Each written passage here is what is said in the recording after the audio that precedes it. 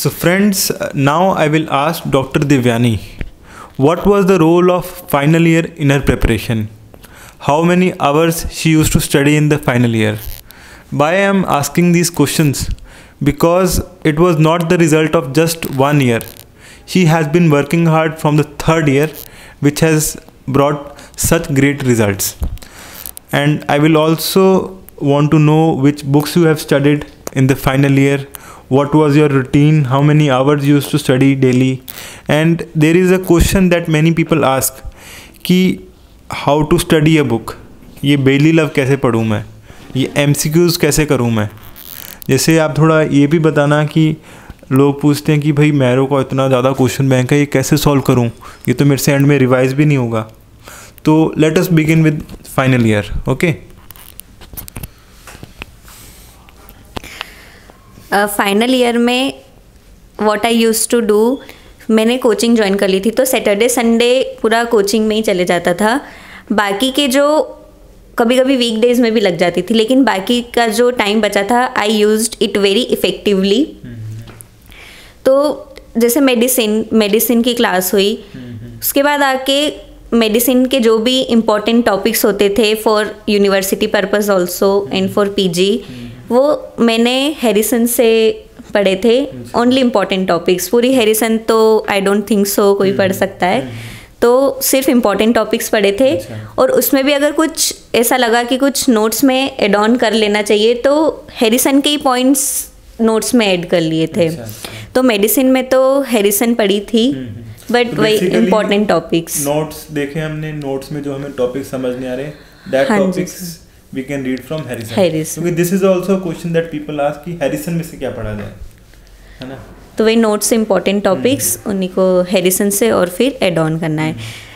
Next is surgery. Surgery में भी same love and बेली पढ़ी थी, उसमें भी इम्पोर्टेंट टॉपिक्स नोट्स से.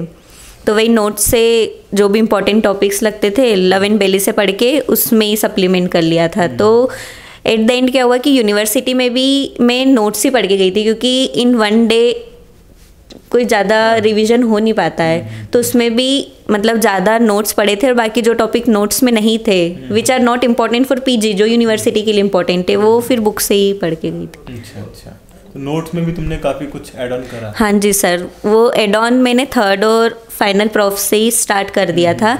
बट मैंने MCQ प्रैक्टिस नहीं की थी फाइनल ईयर में. बस मैंने अपने कॉन्सेप्ट्स 6 बिल्ड कर लिए थे फाइनल प्रॉफ में. बस फाइनल कब स्टार्ट करे तुमने? MCQ स्टार्ट किए थे मैंने इंटर्नशिप में, लेकिन मैंने फाइनल प्रॉफ में ग्रैंड टेस्ट देना स्टार्ट कर दिया था to see the pattern of NEET कि कैसा आता है. तो पहला ग्रैंड टेस्ट का स्कोर ही मेरा 420 था. तो 420 से तुम एंड तक कौन से स्कोर पे आ गए? सर नीट में तो 902 स्कोर है. So friends, you are seeing from a final year score of 420, her hard work has got 902 marks in NEET PG. So friends, अगर तुमने भी अभी ग्रैंड टेस्ट देने शुरू करे and you get a score of 420, so it is possible ना? It is possible. Everything is possible, sir. So it is possible.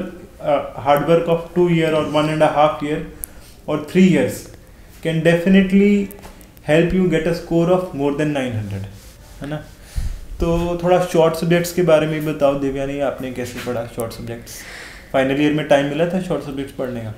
हाँ sir, मतलब पर इतना कोई खास टाइम नहीं मिला था. मतलब मैंने फाइनल ईयर में ज़्यादा focus medicine, surgery, obs and gynae को ही ज़्यादा फोकस किया था. बाकी नोट्स मैंने पढ़े नहीं थे शॉर्ट सब्जेक्ट्स में, तो डायरेक्ट यूनिवर्सिटी के लिए बुक्स ही पढ़ ली थी. नोट्स पे ज़्यादा ध्यान नहीं दे पाई थी. इंटर्नशिप में शॉर्ट सब्जेक्ट्स के लिए क्या करा था आपने? सर इंटर्नशिप में तो नोट्स पढ़े थे, वही फिर सप्लीमेंटेड विद MCQs हो गया था इससे. तो next Divyani, I want to ask what was the role of consistency in your life? क्योंकि मुझे लगता है कि एक कंसिस्टेंसी है जो हमें डिफरेंट हाइट्स पे लेके जा सकता है, हमारा लेवल चेंज कर सकता है. Sir I truly believe in consistency and hard work. इन्हीं की वजह से I am here at this level. मतलब जितना भी टाइम रहता था I used to only study and study. मतलब बहुत अच्छे से टाइम इफेक्टिवली यूज़ किया था मैंने. तो 2-3 साल कंटिन्यूसली पढ़ाई करी तब जाके रिजल्ट आए। हाँ जी सर। तो मैं ये पूछना चाहूँगा कि तुमने ऑफ्स कितने लिए, कितने फ्रीक्वेंटली तुम ब्रेक्स लेते थे, मतलब बिग ब्रेक्स कितनी लेते थे, शॉर्ट ब्रेक्स कितनी लेते थे, और कितनी बार तुम बाहर घूमने गए, कितना तुमने मज़े करे। तो ये थोड़ा बताओ लोगों को, कि लोगों को लगता है कि यार हम चिल भी कर लें और हमारा अच्छा रैंक भी आ जाए, तो इसके बारे में क्या बोलना चाहोगे? सर मतलब लाइफ में चिल होना भी थोड़ा ज़रूरी है, लेकिन तुमने कितना करा थे? सर मैंने मतलब ज़्यादा चिल नहीं किया था, मतलब थर्ड और फाइनल प्रॉफ में तो ज़्यादा टाइम वेस्ट नहीं किया था, क्योंकि ऑलरेडी कोचिंग्स में टाइम चले जाता था, तो बचे हुए टाइम में पढ़ना ही होता था, मतलब नहीं किया था। फर्स्ट और सेकेंड ईयर में ही बहुत ज़्यादा चिल कर लिया था। So friends, you are seeing how hardworking she was. From Monday to Friday, you were attending the colleges. Yes, sir. Okay, from 8 to 4. And Saturday, Sunday, she was devoting time, all her time to coaching classes. Yes, sir.